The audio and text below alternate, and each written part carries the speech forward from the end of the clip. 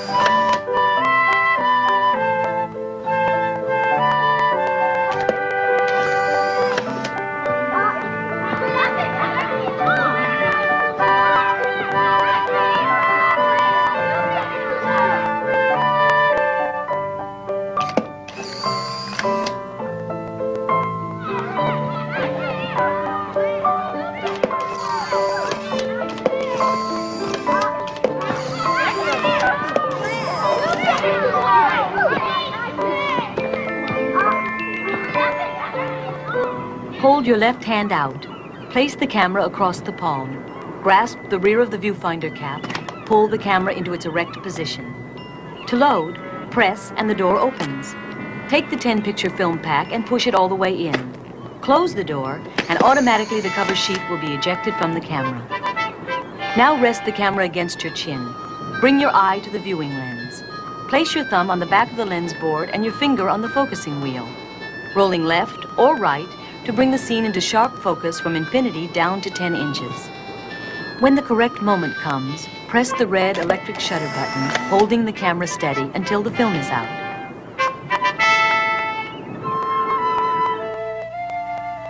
In a situation where the light is faint, the electronic circuits will control exposures up to 14 seconds. Then the film is ejected.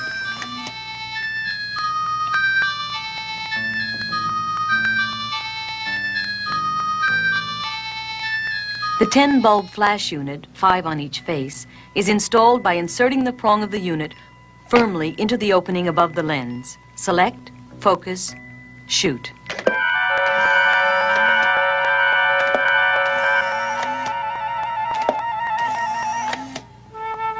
During the 1.5 seconds after the shutter button has been pushed, and even during viewing, another story is going on inside the camera.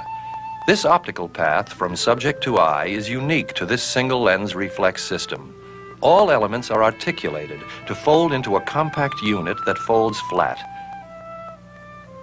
The 4-element lens collects the light, which bounces off of a permanent mirror to a fine Fresnel surface. It bundles the light and reflects it back again to the same mirror.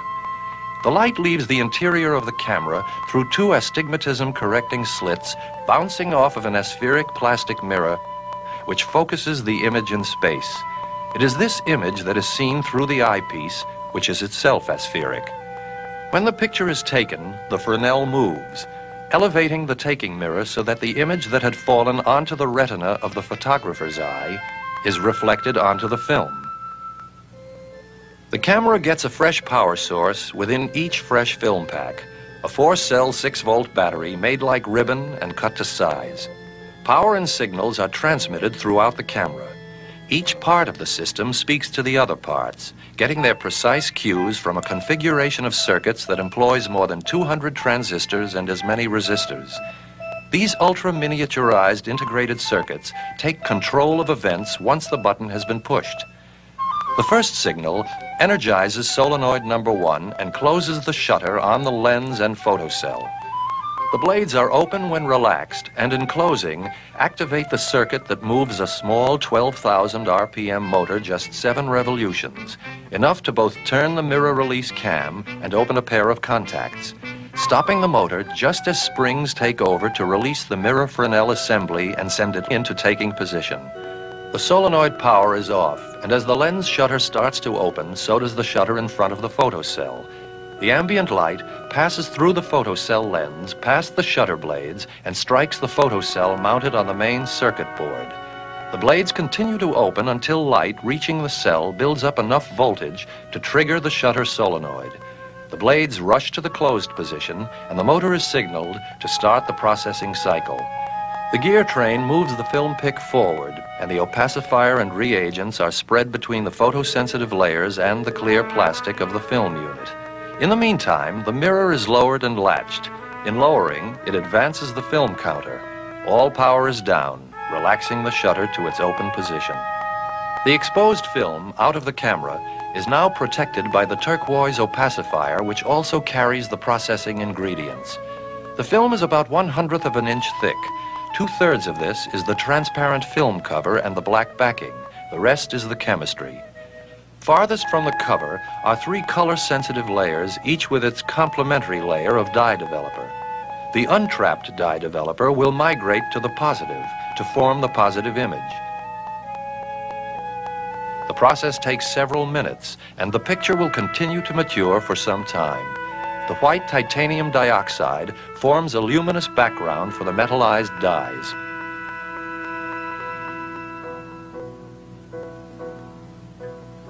You can look at technology as a living tree, the trunk bearing branches, the branches leafing out. Or you can see it as a net, each knot tying up threads from many sides. But the human reality is more intricate than either one. We have been looking at one invention which began pretty purely out of the conception of a need, the hope to change the person who takes pictures from a harried offstage observer into someone who is a natural part of the event. No single thread wove this invention. Not lens, not moving mirror, not film chemistry, not clever circuits. They are coordinate, parts of a single strategy working together to protect and fulfill the original hope. This invention is finally a system. Call it a system of novelties. But even that is not enough. The camera enters the real world only once it is precisely manufactured in quantity. That process too reflects a civilized concern. It has its visual beauty. It rewards skill and care with immediate feedback.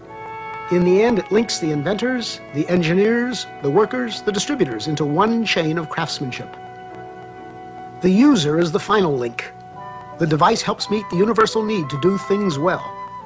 It offers, as a matter of course, a tool for supplying a rich texture to memory. More than that, thoughtful use can help reveal meaning in the flood of images which makes up so much of human life. We hope the user will fully complete the chain, gaining as much fun, as much sense of self, and as clear participation in the stream of human creativity as did Edwin Land and the team who first made SX-70.